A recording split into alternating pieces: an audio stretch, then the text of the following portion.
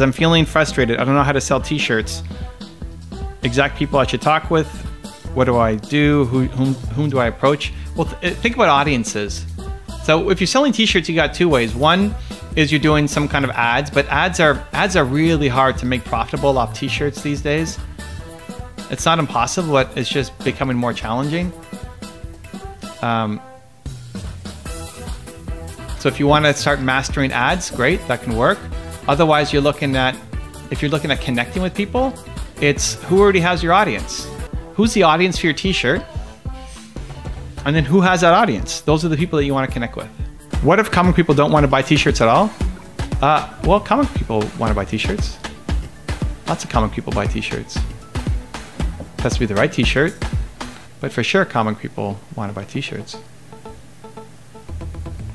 I mean, everybody wants to buy t-shirts pretty much, right? Just does the t-shirt fit their need?